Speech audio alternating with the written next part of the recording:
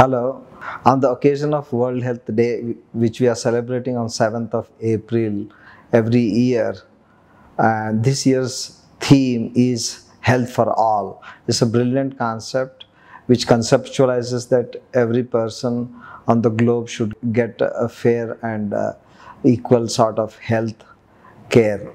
With that, I would like to bring to your attention as a pediatrician and a pediatric pulmonologist that health of the children constitutes a major responsibility of not only the parents but the nation.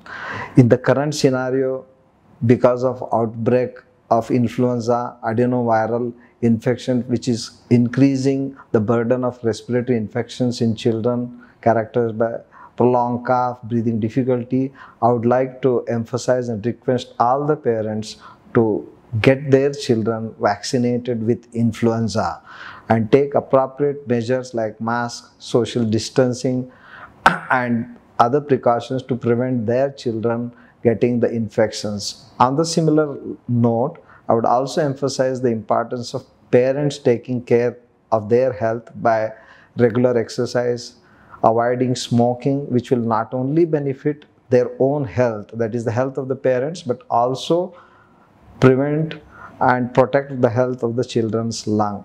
Thank you.